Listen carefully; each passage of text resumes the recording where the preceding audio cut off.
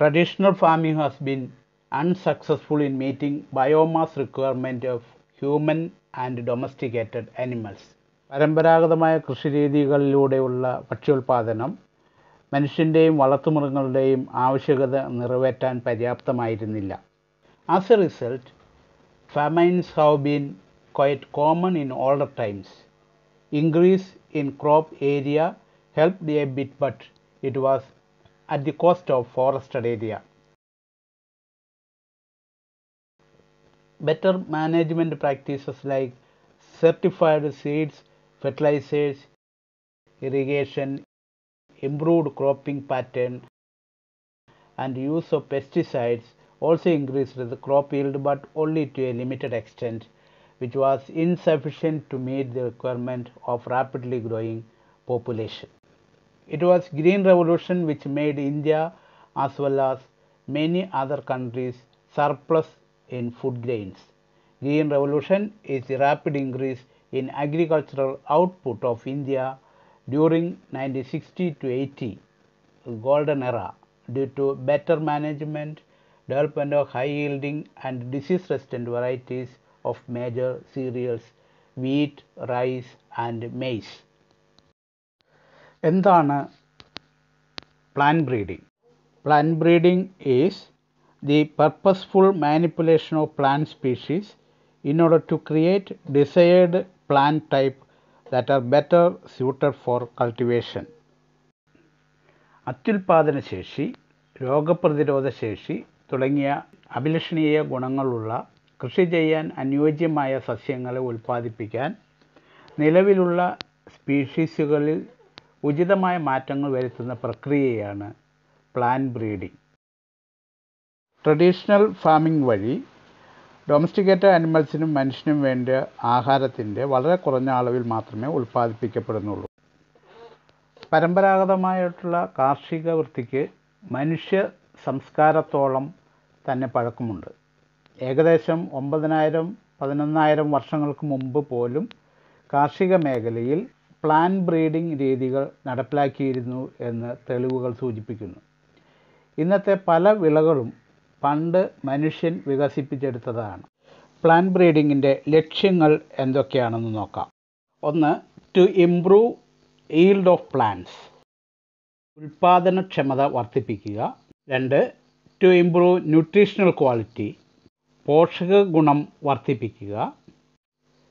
Develop disease and insect resistance, രോഗപ്രതിരോധ ശേഷിയും കീടപ്രതിരോധ ശേഷിയുമുള്ള ഇനങ്ങളെ വികസിപ്പിച്ചെടുക്കുക.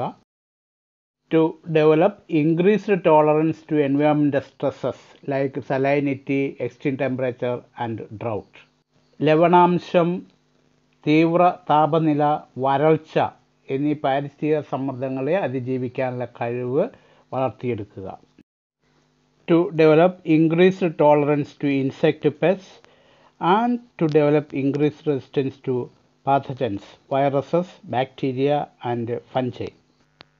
അത്യുൽപാദന ശേഷി, പോഷക സമ്പത്ത്, രോഗപ്രതിരോധ ശേഷി തുടങ്ങിയ ഗുണങ്ങളോട് കൂടിയ സസ്യങ്ങളെ സങ്കരണം വഴിയോ വർഗസങ്കരണം വഴിയോ വികസിപ്പിച്ചെടുക്കുന്നതായിരുന്നു പരമ്പരാഗത പ്ലാന്റ് ബ്രീഡിംഗ് രീതി.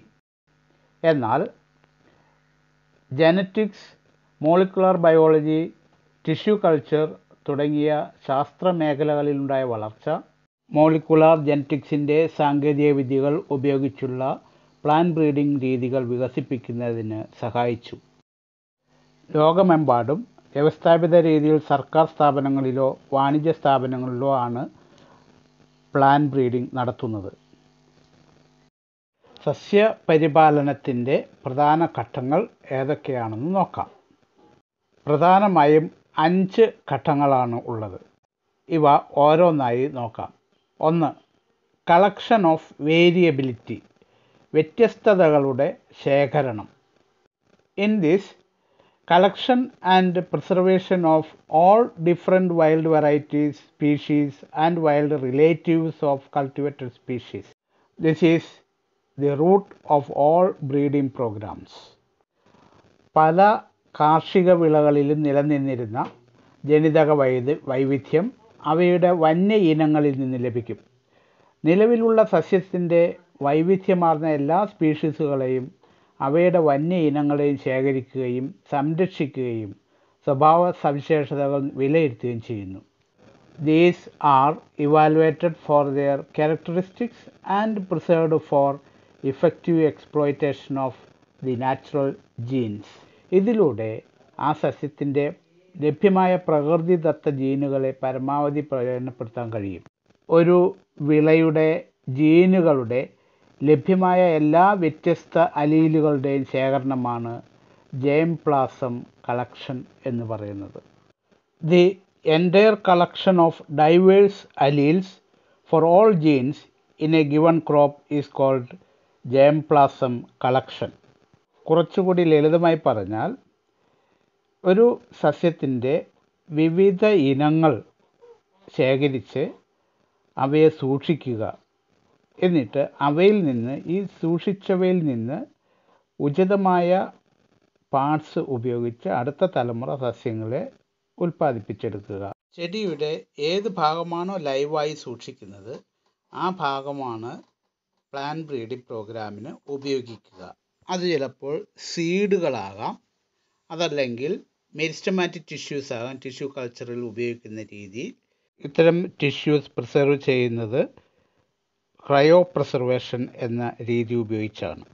ഇതിൽ ടിഷ്യൂസ് -196°C ലിക്വിഡ് നൈട്രജനിൽ സൂക്ഷിക്കുന്നു. സസ്യങ്ങളെ അവയുടെ സ്വാഭാവിക പരിസ്ഥിതിയിൽ വളർത്തി സംരക്ഷിച്ചു പോരുന്നതും ജേംപ്ലാസത്തിന് ഉദാഹരണമാണ്. ഒരു സസ്യത്തിൻ്റെ വിവിധ ഇനങ്ങൾ, അത് വന്യ ഇനങ്ങളാകാം, കൾട്ടിവേറ്റഡ് ഇനങ്ങളാകാം, ഇവയെല്ലാം ലൈവായി സൂക്ഷിച്ചു വയ്ക്കുന്നതിന് പറയുന്ന പേരാണ് germplasm collection. Germplasm സീഡുകളായി സൂക്ഷിക്കുമ്പോൾ seed bank എന്നും, പോളൻ ഗ്രെയിൻസ് ആണെങ്കിൽ പോളൻ ബാങ്ക് എന്നും, തണുപ്പിച്ച് സൂക്ഷിക്കുന്നതിന് ക്രയോ ബാങ്ക് എന്നും, അതിൻ്റെ സ്വാഭാവിക പരിസ്ഥിതിയിൽ വളർത്തുന്നതിന് ഫീൽഡ് ജീൻ ബാങ്ക് എന്നും പറയുന്നു. ഈ ടിഷ്യൂസും ഓർഗൻസുമെല്ലാം വിവിധ ക്യാരക്ടേഴ്സ് കൺട്രോൾ ചെയ്യുന്ന ജീനുകളുടെ പൂൾസ് ആണ്. Step number 2,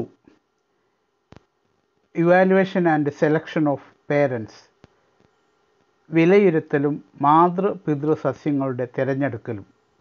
The whole germplasm evaluated to identify plants with desirable characters. Germplasm വിലയിരുത്തി അഭിലഷണീയ സ്വഭാവ ഗുണങ്ങളുള്ള മാതൃപിതൃ സസ്യങ്ങളെ തിരഞ്ഞെടുക്കുന്നു. The selected plants are multiplied by self-pollination and fertilization to bring about homozygosity. തിരഞ്ഞെടുത്ത സസ്യങ്ങളുടെ വംശവർദ്ധനവ് നടത്തിയതിന് ശേഷം വർഗസങ്കരണത്തിന് വിധേയമാക്കുന്നു. ആവശ്യമെങ്കിൽ സാധ്യമായ പ്യുവർ ലൈൻ, അതായത് ശുദ്ധവർഗങ്ങളെ ഉൽപ്പാദിപ്പിക്കുന്നു. Continue self-fertilization to get pure line of desired character. Out of the selected plant, one type is marked as male parent and the other one is marked as female parent. Step number 3, cross hybridization among selected parents.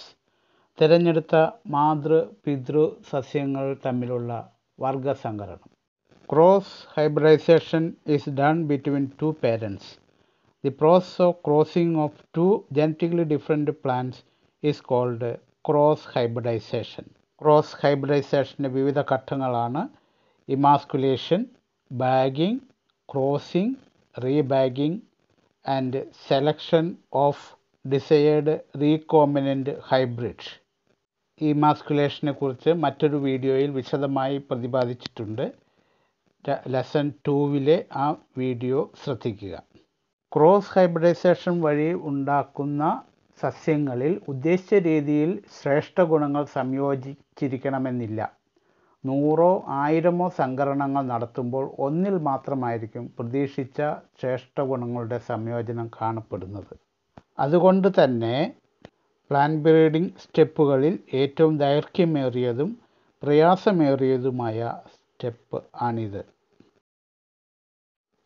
അടുത്തതായി selection and testing of superior recombinants, ശ്രേഷ്ഠ പുനഃസംയോജകങ്ങളുടെ തിരഞ്ഞെടുപ്പും വിലയിരുത്തലും.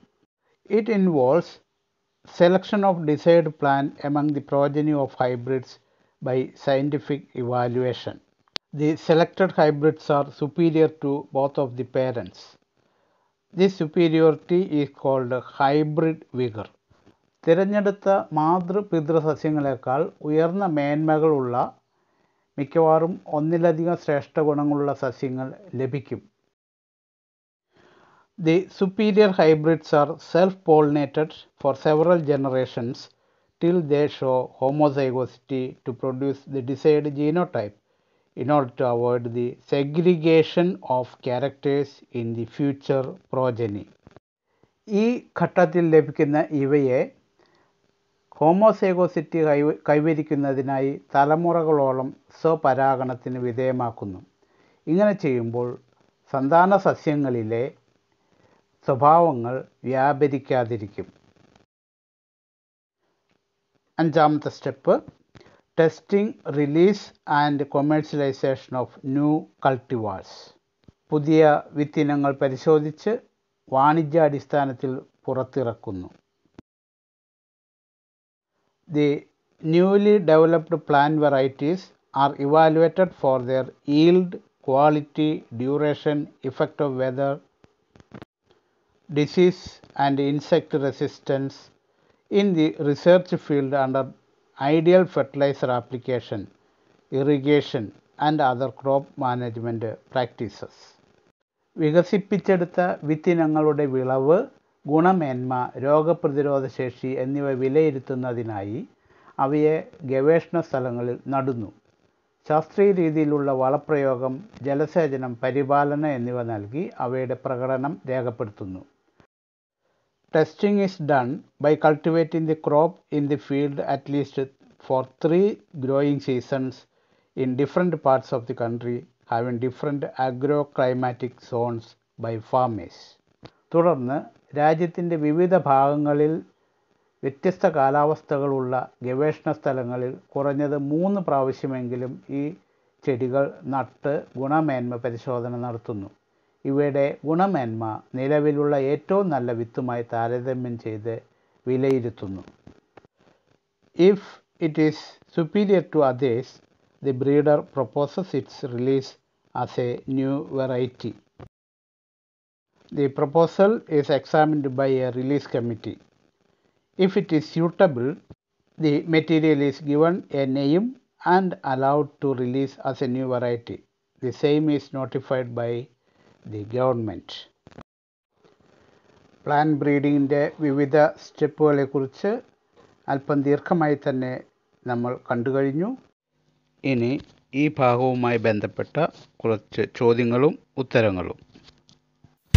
Video pause ചെയ്ത് ഓരോ ചോദ്യവും ഉത്തരവും നന്നായി മനസ്സിലാക്കുക, നന്നായി പഠിക്കുക.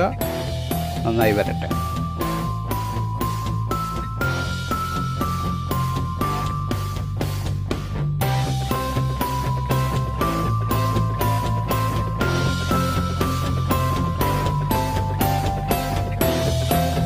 Thank you.